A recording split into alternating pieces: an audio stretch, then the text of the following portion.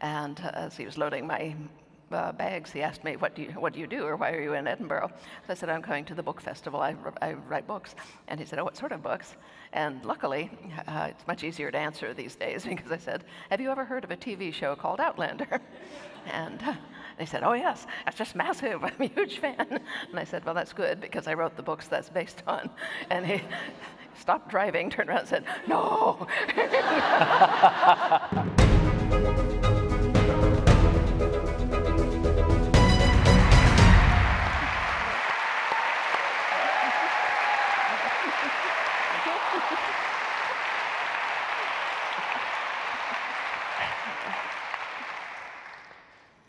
Lovely to see you all.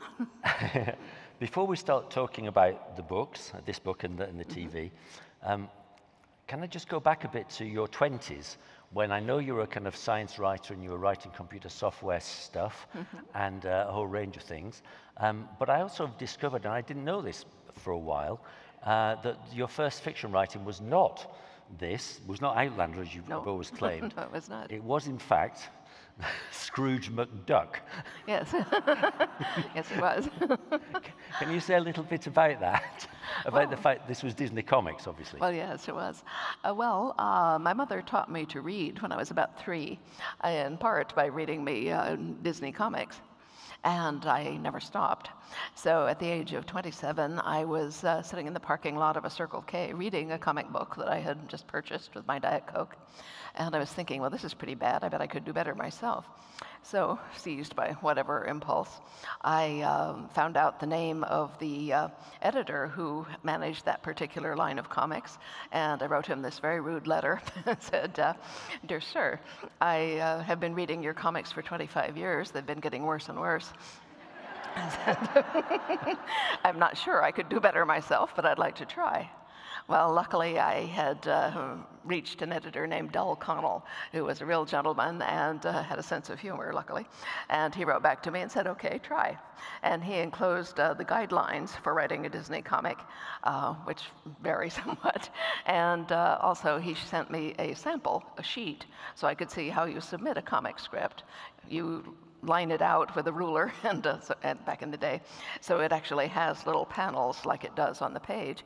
And then in each panel, you put a few lines of description as to what is going on in this panel, which characters are there and what are they doing. And then under that, you put the dialogue as to, Donald says this and so forth. And then basic rule of thumb, you don't want the speech balloons to be so big that there is no room for the art. So you keep the dialogue very short. And so with that in hand, I wrote my first story. He did not buy it, but he did something much more useful. He told me what was wrong with it. He did buy my second story, and I continued to write for him for several years until they stopped publishing that line of comic books, at which point he gave me an introduction to the foreign comics division, and I wrote for Tom Goldberg in the foreign comics division for several years until they also stopped publishing comics. And that was kind of the end of my comics career. Well, you say that, but I believe you were offered Marvel were interested in your writing for them. Well, yes, they were. It's either Marvel or DC. Yes, they did at one point write to me to ask if I would be interested in writing for them. And I said, no. I said, I don't have a feel, for your characters. I have no problem, whatever, in feeling that Donald Duck is real, but I don't feel that way about Superman. So, I declined their offer. And would you say that Scrooge McDuck has somehow made its way into the Outlander series, or not really? No, I haven't found a good place for him yet. You've sold millions all over the world, 50 million. About that, yes. Yeah, you're published in 35 countries and 28 languages. A lot. Yeah. A lot of countries. What do you think it is that has that universal appeal for the stories that you produce? Well, it may be that I feel these people are real, and evidently so do you. But evidently that's something that translates. And people are interested in stories that involve both drama and dramatic circumstances and possibly a little bit of the supernatural. But mostly they're interested just in people being human. And apparently I can do that. So I'm very pleased that it does translate.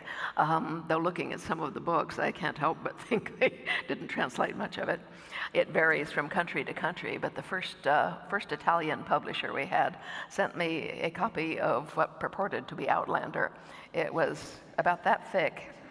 And it had a picture on the cover of a very Italianate and very abundantly endowed young woman in a peasant dress and skirt, splayed on the grass in an inviting position. And the title was Ovunque nel Tempo.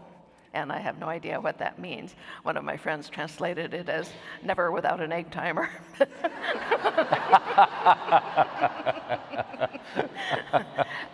Anyway, that didn't last long, and luckily we found a new Italian publisher who put it out better. I think we're now on our 4th Italian publisher who has just reissued the entire series in lavishly beautiful dual volumes. Up to this point, they had been doing it all in 1 volume, but the new publisher said, no, there's not room. You know, we need 2 because it expands in the translation. Of course. And normally what they would do is just cut out chunks of it to make it fit. And he said, no, we're not doing that. And so now it is in volume 1 and volume 2, each with its own individual beautiful cover. So we're very happy with Italy at the moment. I mean, your titles are magnificent, this one especially. But and I know it's a familiar story, but I mean, the first one was not originally called Outlander, was it? You had a different idea. Yeah. I called the first one Cross Stitch, which some of you will know because that's still the title it has in the UK. Though I think since the TV show, they have begun retitling it as Outlander, so it will match. When I arrived yesterday morning quite early, I finally found my driver, and as he was loading my bags, he asked me, what do you do, or why are you in Edinburgh? So I said, I'm going to the book festival, I write books. And he said, oh, what sort of books? And luckily, it's much easier to answer these days because I said, have you ever heard of a TV show called Outlander? And they said, oh yes, that's just massive, I'm a huge fan. And I said, well, that's good because I wrote the books that's based on. And he stopped driving, turned around and said, no.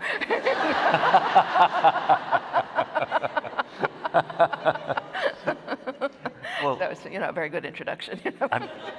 I'm glad at least he stopped driving before he turned right. Now, when you were last here, which was 2014, when I was privileged to interview you then, the TV series had just come out. Yeah, just its first... I think it had already been screened, so it wasn't quite an unknown factor in terms of popularity, was it? It was being very popular. Yeah. And since then, you've had zillions of fans, and I was just asking just before we came on, the ladies of... The ladies of Lollybrock, yes. Were they the first one? Are there any ladies of Lollybrock here? No? Well, you need to join them. Look them up online when you get out of here. Yeah, they were sort of my first official fan group, and in fact, they began in Canada, in Vancouver, and they are still thriving throughout Canada, though there are quite a number of them in the US as well, but evidently they have not quite yet spread to the British Isles. And when you did first start, you'd not been to Scotland, I believe. I had not, You did it all as research in the library, because you were a very good researcher, of course. Well, that's why I chose historical fiction. I had always wanted to be a writer and to write novels, but, it's not an easily marked career path. You can't go to, well, I mean, you can take classes in how to write a novel, but it will not actually teach you how to write a novel. That's the problem with how to write books, is they don't actually teach you how to write. The only thing that will do that is the act of writing.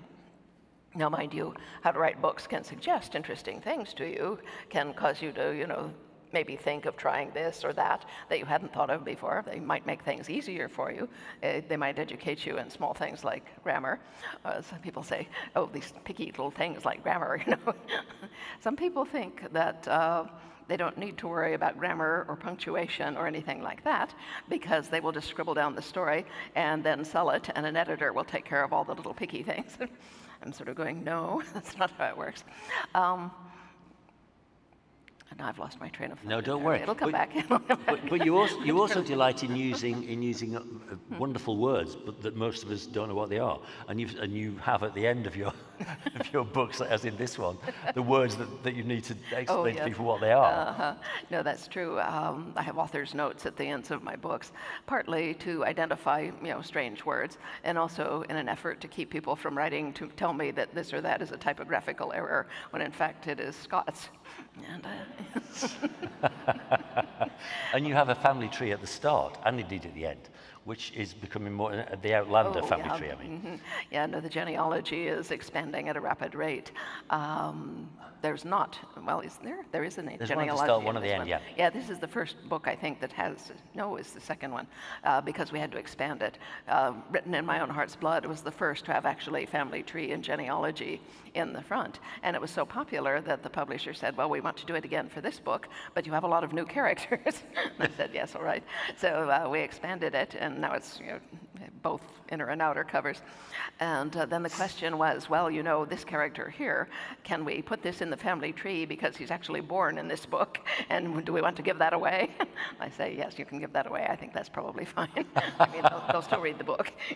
So yeah, that was good, but it's expanded in all kinds of different directions. And, so I think you're probably going to need a fold out by the time you get to. Yes, well, I have several very ornamental scrolls of genealogy illustrated by very artistic fans. There are a lot of really artistic readers who are inspired by the books to do various things. There is a nice woman named Terry Biglands whose specialty is costume design, and she has done this fabulous ball gown made of patchwork pieces. All of the blocks are handmade by her, illustrating various scenes from the books. And it is an 18th century ball gown with a beautiful tartan jacket and so forth. Anyway, she's worn this to a number of fantasy conventions and wizard worlds and things like that, and wins awards. Well, she's in the process of making a new dress, which is totally fabulous.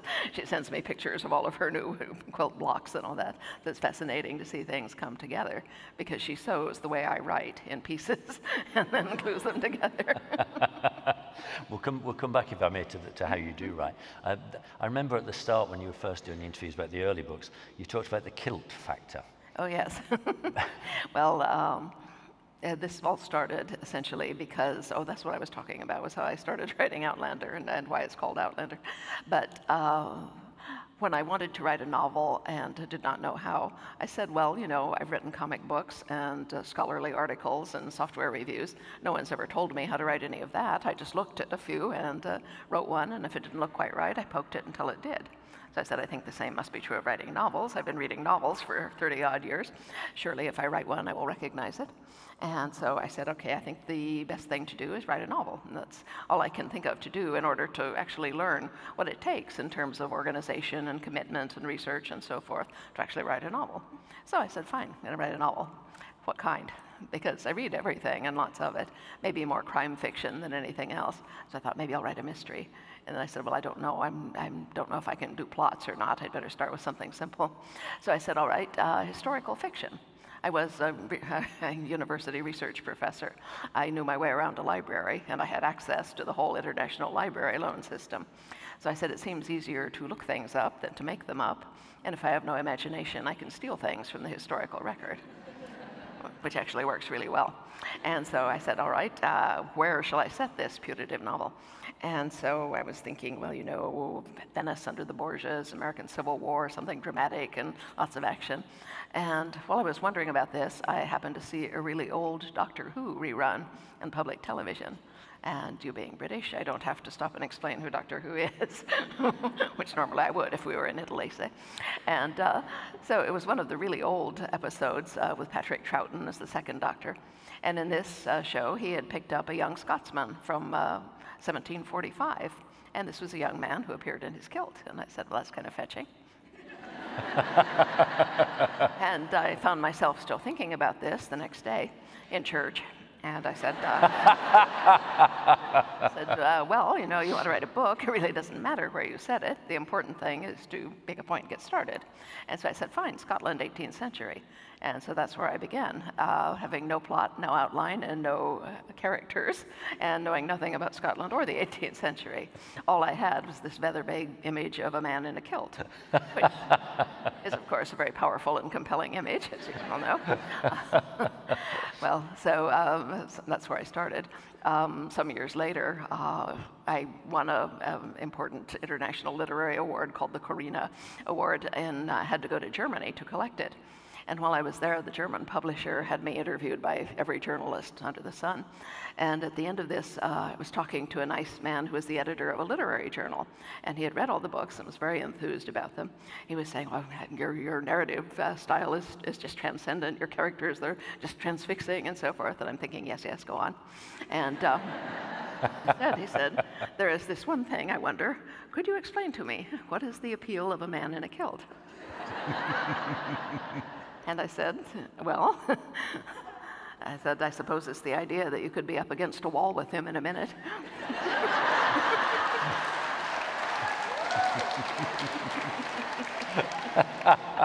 I trust there are no gentlemen wearing kilts in the audience at the moment.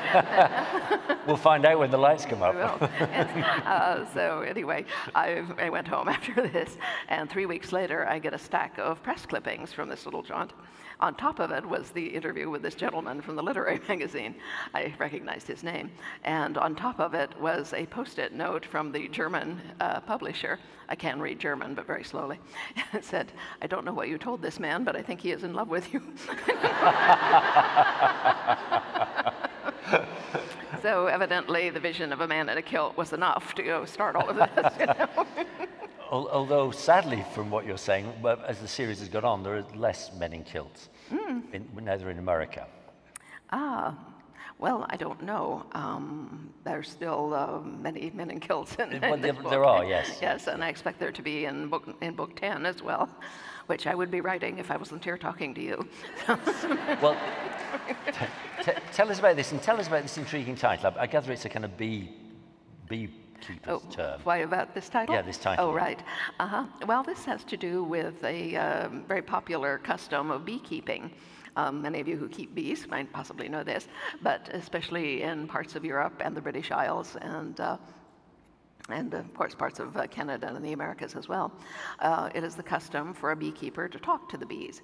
As you know, if you're a beekeeper, you need to visit your hives very frequently to make sure that they're not being attacked by wax moths or spiders or whatever, and to make sure that there is enough water and fresh forage for your bees, and take care of them generally. And the custom goes that you must talk to the bees, because bees are very social animals, and they're interested in everything that goes on around them. They fly out and they gather news along with their pollen and nectar and bring it back to the hive. And so if you come to talk to them, you must tell them all your news. What's going on in your community? Has someone come to visit? Has a new baby been born? Has someone died or gone away? Because if something important happens and you don't tell the bees and they find out about it, they'll be angry with you and they'll swarm and fly away. So you go and tell the bees if anything important has happened.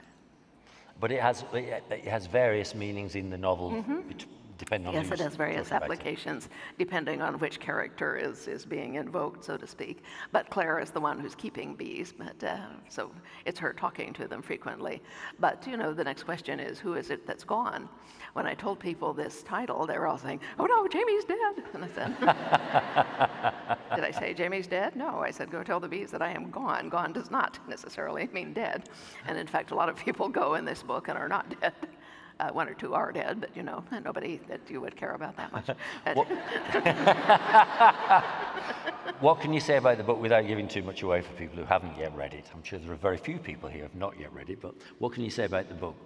Is it an immediate continuation of the last one, or have they moved along a bit? Yes, it's pretty much a continuation of the last one, in that it deals with sort of the rebuilding of Fraser's Ridge after the disruption caused by the fire and the burning of the big house and all that. So now Jamie and Claire have come back from the disruption and the War of the Regulation and Alamance and all the other things that have happened. and they are rebuilding. So the underlying metaphor behind the bees being builders, of course, come into it. But Jamie is rebuilding his house. And as Brianna says when writing a letter to Lord John, she's describing how they have come back to the ridge, which they did at the end of the last book, so it's not a surprise that they should be in this book. But she's writing to him, and she says, my father is building his own fortress, which in essence he is, both internally and externally. And so this is the underlying theme that runs through this, is building this house. And the things that attack them and interfere with things, the things that help them. New people come into the ridge, and Jamie insists that the house must have a third floor, which was sort of unthinkable back in the day, especially for something in the mountains of North Carolina. It's a big house, of course, bigger than the last one, but he says it has to have a third floor because he says, you've told me what's coming, stuff is going to happen. I need to provide refuge for his various tenants and things like that who might be dislocated by coming war. And it's kind of what he does. Whilst you're sorting your throat out. Yes. You've on your website, you've got a little bit about how the structure of novels or the shape of novels. Oh, yes. And you say that this one is a snake. This one is a snake. Do you want to explain that a little bit more? Yeah. Well, the story in this book begins sort of what you might call a warning rattle, and then it loops back and forth. We're dealing with several different storylines here because we have multiple characters of interest who are operating in different places. There's Lord John and his brother Hal and, the British Army sort of thing. There's Fergus and Marcelie who are running their newspaper on the coast and, in danger of their own. There's Brianna and Roger who have just come back to the ridge seeking shelter from a threat from the 20th century. And so they're kind of dealing with that and also with relocating their little family, starting over. Roger is finding his vocation as a minister and beginning to realize just what that involves. As Brianna says at one point here, she thought that he would just do the regular sorts of things that a minister does, listen to people who are having trouble, marry people, bury people. She said she didn't realize that it meant going to battle and coming home with a stranger's shattered teeth in your pocket.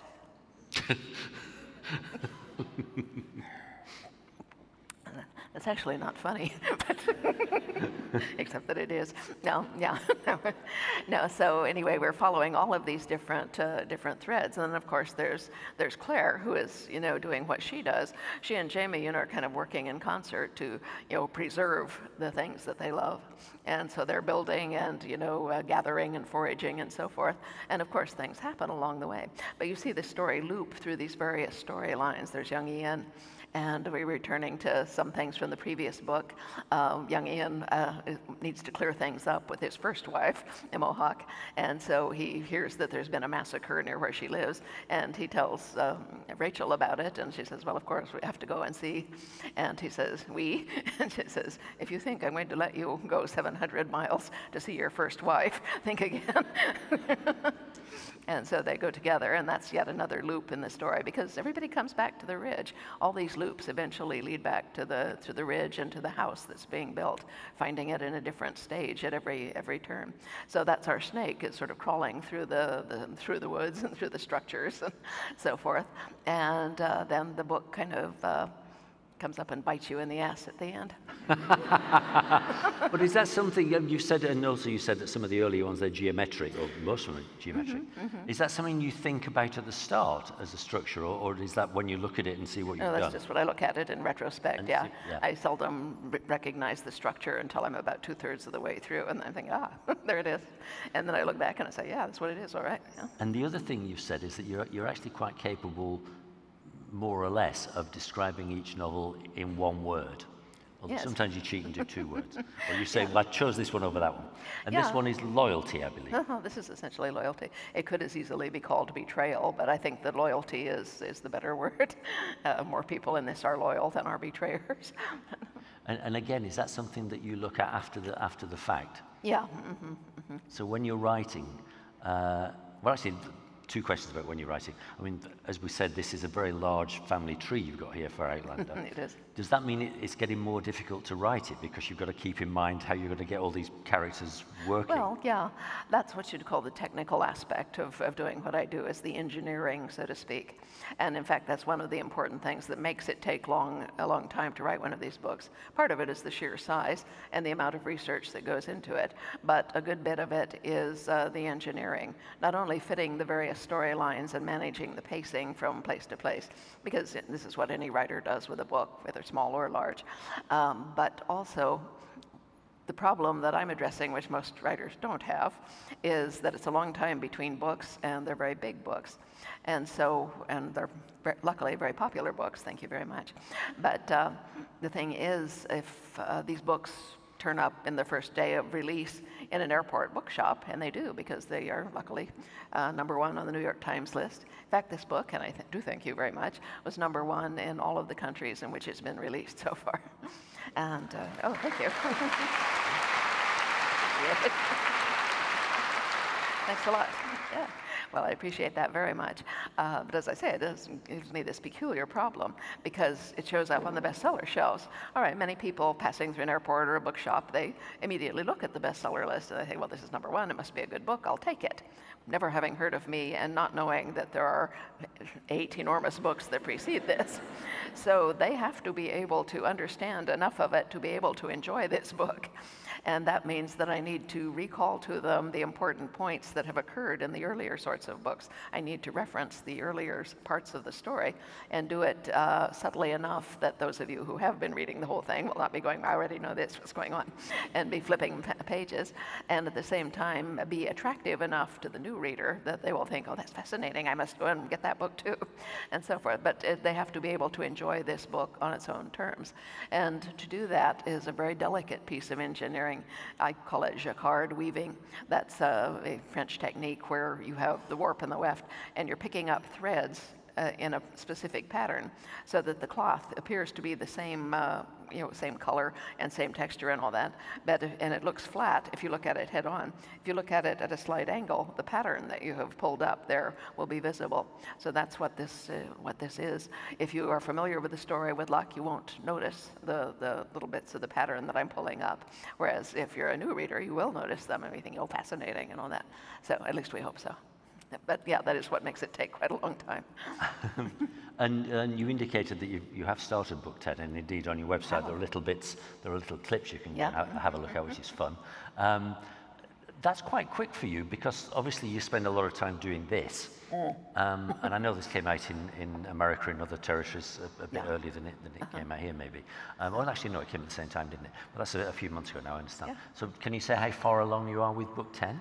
Well, bear in mind, this book came out 2 days before Thanksgiving last year. Yes. And in fact, I had been writing it pretty much up to the end of August last year, after which there was all of the copy editing and so forth. The book went to press the minute it left the copy editor. So it was actually printed in late October. At this point, the local independent bookstore where I live, called the Poison Pen, asked me they'd asked me some months before if they could advertise pre-orders for signed first editions. And I said, well, yeah, sure. So they ordered 30,000 copies.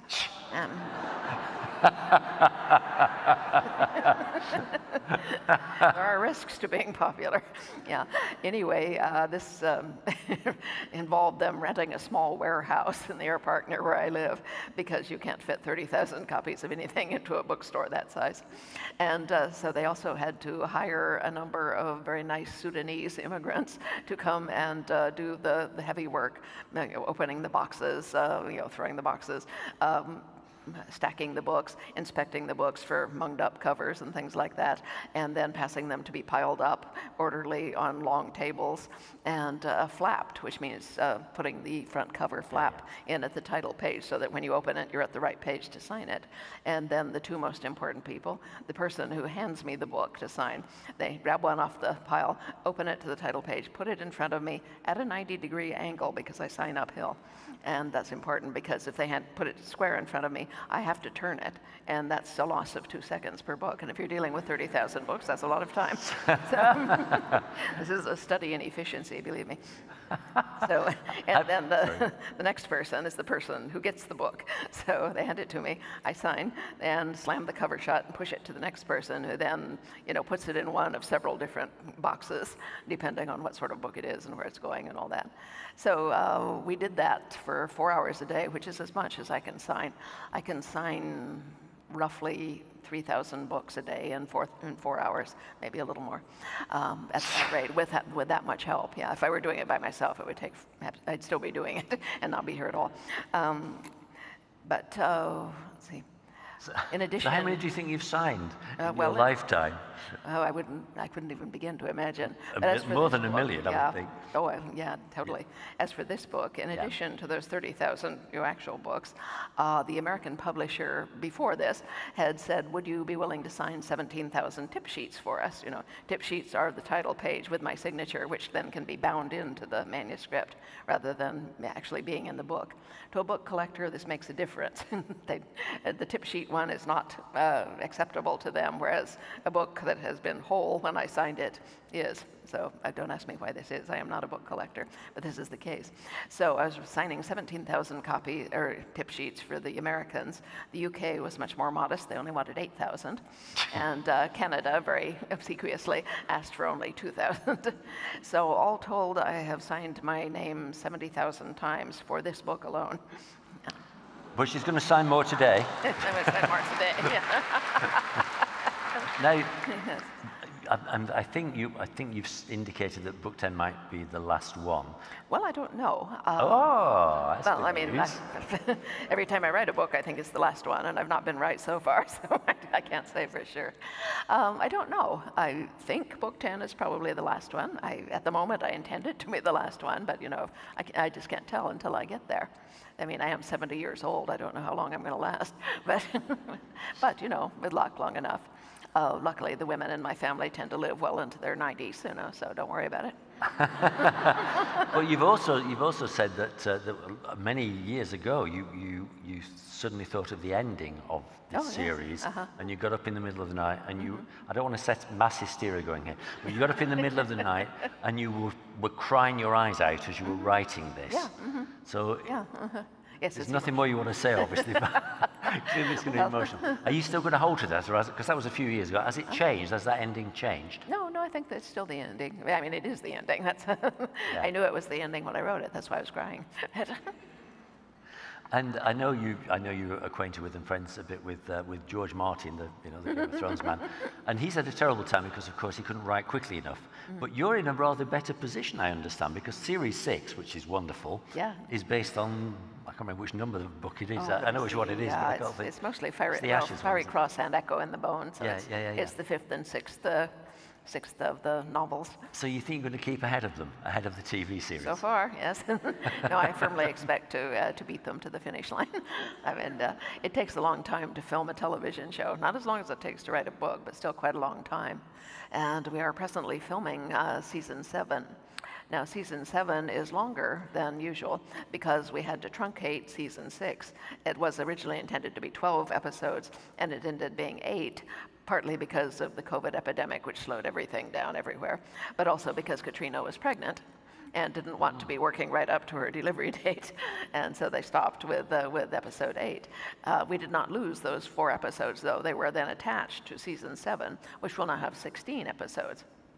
And so they filmed the first 6 and then stopped for a 6-week break to let everybody relax and, and go home and, have a bath, things like that. But I believe you wrote the script for episode 9, which is now kind of not going to happen. Well, I did write the script for episode 609, which.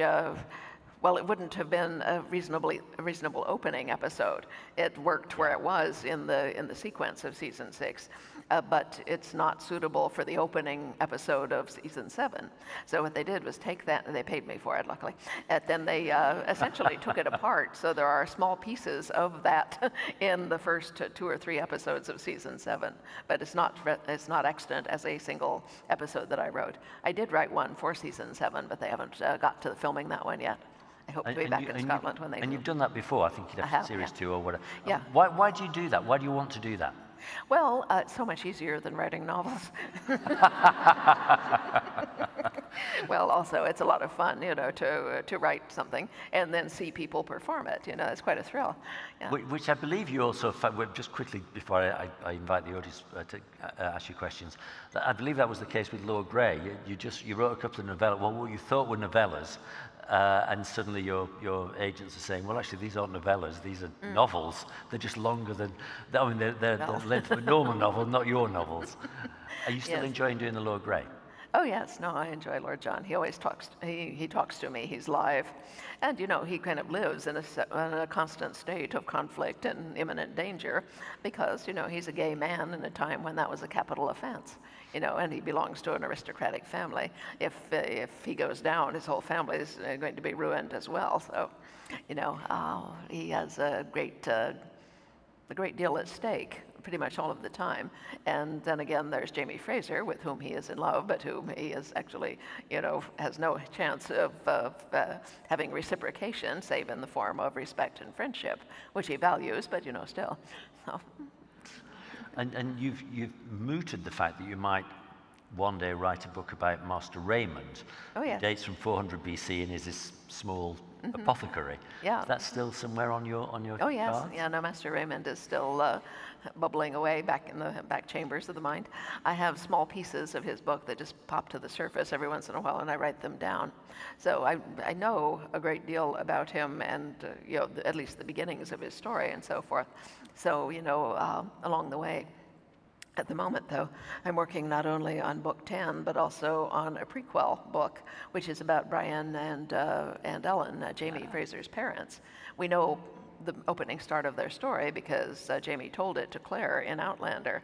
But, of course, there's a lot more to tell, especially as the first part of their story took part during the Jacobite Rising of 1715. And the 45 was just the end of the Jacobite Rising. There was one in 1708, 1715, and then again in 1719.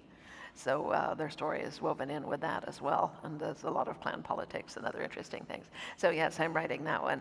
Now, Sony and Starz, who are the entities that do the show, are also interested in doing a prequel. They are in talks, as they say, or rather in development, which means that they have gone so far as to invest a certain amount of money in having, like a trial script written and, see what that looks like. And before they go ahead and green light it, which would mean committing enough money to actually shoot a whole season. Yeah. That's a great deal of money, so they're very careful about it. So at the moment, it is just in development. However, I had written a 3-page summary of, or synopsis of what I conceive to be the beginning of, well, most of the book, about Jamie and Jamie's parents.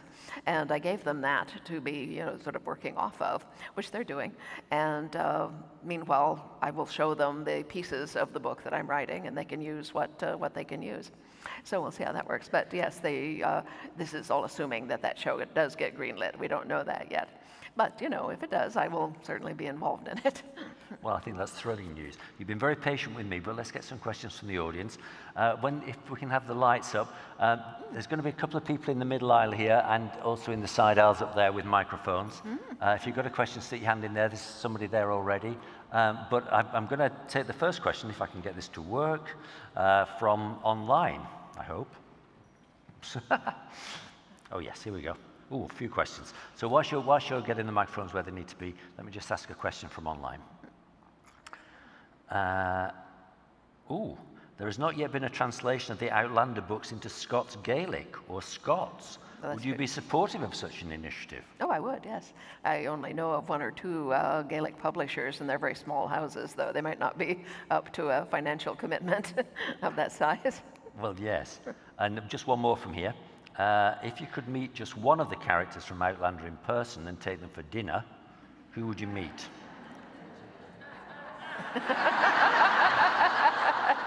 What, you all know the answer to that question, do you?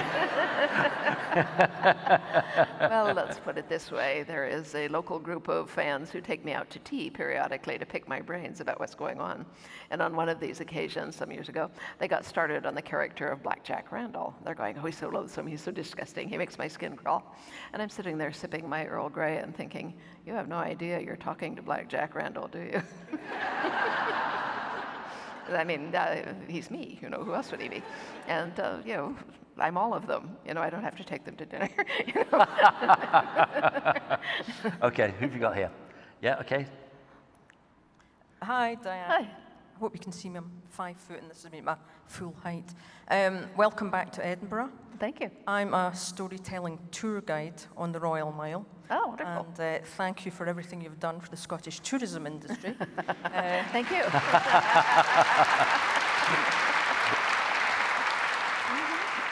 Especially after the 2 years we've all had. But there's one particular story that I love telling, which relates to Charles Dickens, and the great storyteller. He visited Edinburgh in 1841, and he went to the Canongate Kirkyard, and he was looking around, it was twilight, and there was a gravestone that he noticed, and he misread it. It was for a man who'd been the Lord Provost, and he was a mealman, a man who dealt in grain and all that kind of thing. But Dickens misread this as a mean man. Ooh. And he was really worried and thought, how awful to be remembered for being a mean man. And out of that came Ebenezer Scrooge, because the man's name is Ebenezer Scroggy. So I was wondering if you've had any happy accidents where you've picked something up and it's been turned around and you've used it in a book. Oh. Probably, but you know, nothing comes immediately to my mind. But yeah, I just pick up scraps and bits and pieces of all kinds of things, and sometimes I will use something deliberately differently than it actually occurred, and other times it's just there. Other times I do know what I'm doing, but people who read it don't, which is why I have the author's notes in the back. So for instance, there is a word, curd, C-U-R-D, and you can get lemon curd for your dessert and things like that. Well, and I don't know if it's still the case in Scotland, but in the 18th century, that was pronounced crud, C-R-U-D, which means something completely different in America. And so being you know, officiously explicit in my books, I let the Scots be having creamed crud for their dessert, causing any number of people to write to me and tell me it's a typographical error. No, it's not. Yeah, so there's things like that. But I can't think of anything that I have, you know, totally mistaken and used effectively. I'm sure there's things I've totally mistaken, but I don't know whether I've used them right effectively. Although, as you know, we're familiar with Scrooge McDuck, thanks to you. Oh, yes. So, question there, yeah. Hi there. Hi. Can I just give you a professional thanks as well as a Scottish medium? Americans love Scottish history, and the American spiritualist movement absolutely love Scotland because of our historical strength, like witchcraft, for example. We have the highest number per capita of executions of witches. The last medium to be jailed in the UK was jailed under the Witchcraft Act. So did you do any research into any of that for the spiritual elements in the books? Yes, quite a bit. With regard to the witchcraft and so forth, I was writing Outlander, and I said to my husband that I was rather upset because I wanted to have a witchcraft trial in this, but I said that I've been looking it up, and the last witch to be executed for witchcraft was executed in 1722, you know, and I'm working in like 1743. My husband looked at me and he said, this book you're writing, it's fiction, right? And I said, yes. And he said, so you expect people to believe in time travel, but you're worried that your witches are 12 years too late. I said, well, you have a point. So we just, you know, fiddled that one. There's somebody up there, and then I know there's somebody over there. So the person up there first, if that's all right. Mm-hmm. Hi, Diane, I'm a huge fan of your books. Oh, thanks. Really amazing. Peter, you touched on, and Diane, you spoke about how your later book got more complex with the number of characters. I'm wondering if you could go back to your earliest book and kind of the research process you took and how you decided you know, which storyline and keeping all those facts and which parts of history you were going to touch on. You know, it seems very complex from the very beginning. How did you kind of manage that first book, if you could talk a little? Yeah. Well, I tell you, a story comes down essentially to two things. Who is this character that you're writing about? You know, who are they? And what do they want? Every story is driven by that. You know, my son is a successful fantasy author on his own. His name's Sam Sykes. That's what he writes under. He's got a new book coming out in December. Watch for it. But anyway, you know, I talk writing with him periodically, and you know, every once in a while I'll come and say, "Well, I'm having trouble with this scene. You know, I've been struggling with it for 3 days, and I just don't know what's wrong with it. I know what I want to happen, but it's not coming alive." And I said, "Well, you know, tell me about it." I said, "Oh, you've got 2 different characters, and you're telling it from this person's point of view. Try turning it around and telling it from the other person's point of view. It might be their scene, you know, because they want something that this scene is being driven by." And that almost always works. If you're stuck with something, find out who is this character and what do they want. And so that's sort of the motivation for pretty much everything that happens in that book, is what do these people want? But that, of course, is affected by the researched setting, you know, by what's happening in the larger world as well as in their personal lives. And, you know, history is full of, you know, entertaining things and action and whatnot. I personally love battles, and so I look for battles when I'm going through the history. I'm thinking, yeah, I want that one. Yeah, and I like it not only because it is, you know, action and conflict and, you know, great stakes and so forth, but because I get to walk battlefields, which is a very deeply spiritual exercise as well. But you can feel what happened on a battlefield. So the research is driven, you know, partly by what actually happened and the fact that you need to at least be realistic with regard to what did happen. And of course, there'll be pieces where you don't know what happened, but you can guess, or you can invent things, and that's much more elastic. So the research is driven partly by facts, but also partly by what appealed to me. Somebody over there, yeah.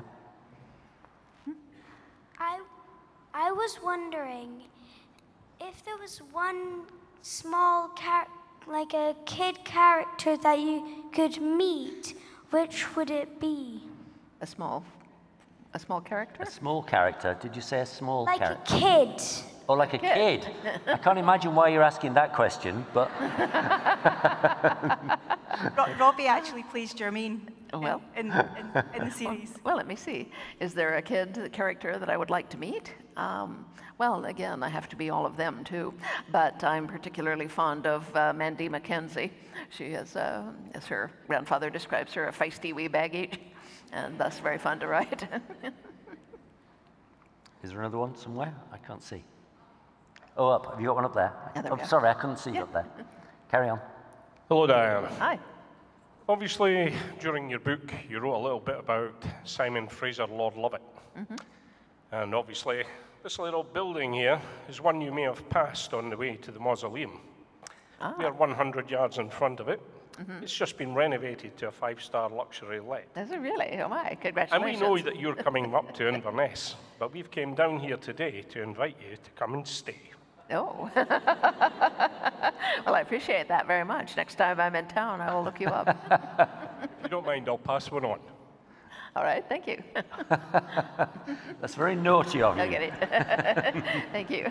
Let's take another question online, and I'll come to those as well. Okay. Has a character ever done something that really disappointed you, took your story in a completely different direction from what you thought, and you've had no control over it?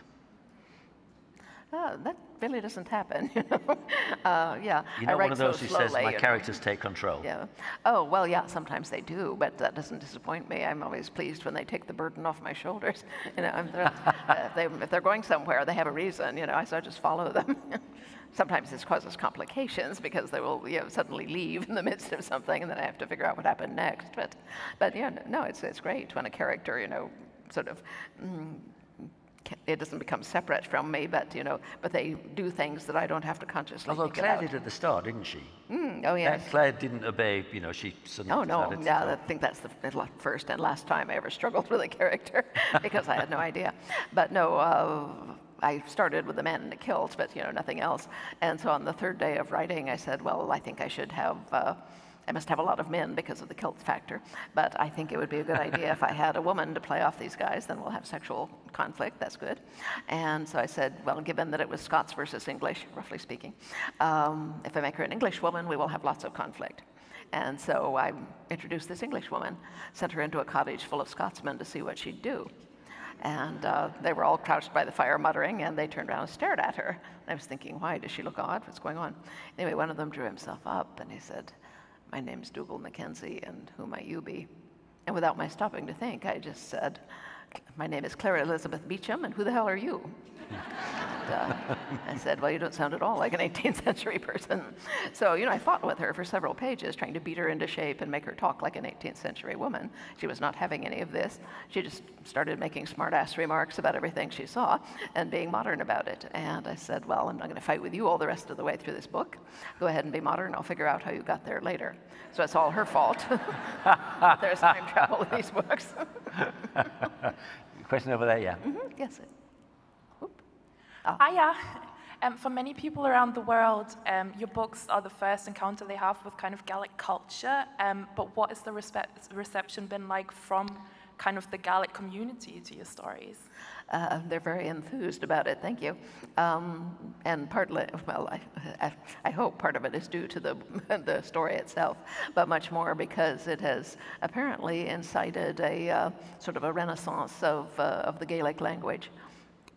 When I first started writing these books, I realized from research that back in the day, in the Gaeltacht, they spoke Gaelic, of course, and so I wanted to have that as as accuracy and atmosphere as well. But I did not have anybody in Phoenix, Arizona, in 1988 who spoke Gaelic. So I was forced to look for books about it. There weren't any. So I finally tracked down a very small Gaelic English dictionary from a place called Steinhoff's Foreign Books in Boston. This was well before the internet. So I called them up one day and said, I'm looking for a Gaelic dictionary. And they immediately said, Scottish Gaelic or Irish Gaelic? And I said, I found you. And so they sent me this nice little book, which I used for the Gaelic in the first two books. At the conclusion of this, I got a nice letter from a gentleman named Ian McKinnon Taylor, who said, I've been reading your books, and it's wonderful to see, the history of Scotland so wonderfully, and its people so wonderfully described, and your stories are wonderful. He said, I was born on the Isle of Harris. He said, and I am a Gaelic speaker. I hesitate to criticize, but I think you must be getting your Gaelic from a dictionary. He said it's not necessarily that you're using the wrong words, but you're not using them grammatically or idiomatically in the way that an actual Gaelic speaker would. And he said, I feel hesitant about offering my expertise, so to speak, but I would be more than happy to translate Gaelic for you. And I wrote back and said, where have you been all my life, Mr. Taylor? And so Ian very kindly did the translations for me up through Fiery Cross. And at that point, his wife developed health problems, and he was not able to do it for me anymore. But I have since found several Gaelic speakers and, as they modestly style themselves, Gaelic learners who do help me with this. One of them is Kathy McPhee, who's a Gaelic speaker from Barra and a TV presenter and so forth. I said this to a Inverness audience once, and said, I don't know whether you can tell the difference between a Gaelic speaker from Barra and one from, Inverness, and everybody burst into laughter and said, oh yes, we can tell. So there are definitely regional variations and things like that. But the thing is, when Mr. Taylor approached me and so forth, and we embarked on this, he said that he was, delighted to have this chance, to promote Gaelic, as it were. He said that he was afraid that Gaelic would be a dead language in 15 years.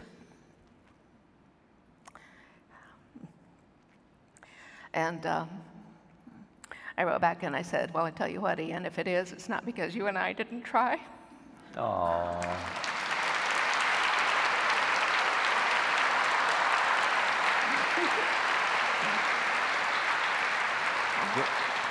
We're running out of time, so there's a question up there, there's one over there, and there's one down here. I'm going to try and squeeze them all in. Please keep your questions very short, if you don't mind. Okay, yeah. So my question is why you chose to write Outlander in the first person, just because it's not always in the genre for that to be in first person, and also your other works, obviously like Scrooge McDuck, you're not writing in the first person per se. So I was just curious why you chose that narrative plot. Because Claire was telling the story. Okay, that question up here. Good afternoon, Diana. Hi. People come to Scotland, if I could go back to tourism, people come to Scotland for many, many reasons. And how do you feel being the person, in my opinion, the person responsible for increasing Scottish tourism by, hundreds and thousands of people? The Outlander series has been incredible. How do you feel being the most important person to bring more people to Scotland than the Loch Ness Monster?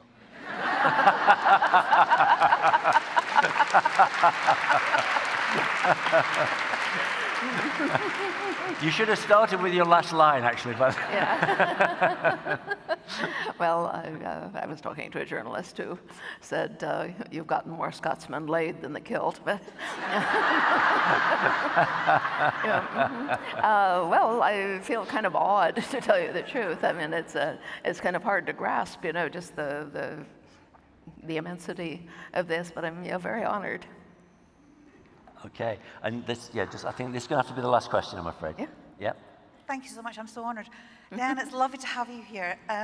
Thank you so much for all you do and for bringing us Jamie Fraser. Thank you so much for that. My question is, how do you reconcile the differences in the books to the series? One thing in particular that I'm thinking of is when Jacinta and Ulysses, I think I'm saying that right, went to Canada, and in the storyline in this TV series, Ulysses went to England with Lord John. Now, not to give too much away, but he's come back and go tell the bees that I'm gone, and it's quite a big shift in his character. Do you have any influence in how that will be portrayed when they do come round to filming that? Well, yes and no. They show me all of the scripts, and they show me all of the footage and so forth. And, I do tell them, well, this happens. And sometimes I say, well, you maybe don't want to do that because in the next book, this is going to happen and all that. And sometimes they listen and sometimes they don't. That's basically what it comes down to. But, they try. The bottom line is that these are very big books, and they have a very limited amount of time in which they can do things. And also, for an episode, it's kind of a circular arc for each episode, and that's not the way the books are structured at all. So they have to take them apart and kind of put the pieces back together in a different way. Likewise, they need to skip over some very large parts, which leads to dislocations like the one you mentioned. And sometimes it's just a matter of budget. Okay, I'm not sure if that's a good place to end, but sadly that is where we have to end. I'm sorry for anybody who didn't get their question asked. Can I ask you, just before I ask you to thank Diana, to stay in your seats when we leave the stage so that I can get Elvis out of the building into the signing room, so she's waiting for you with her pen poised to sign books.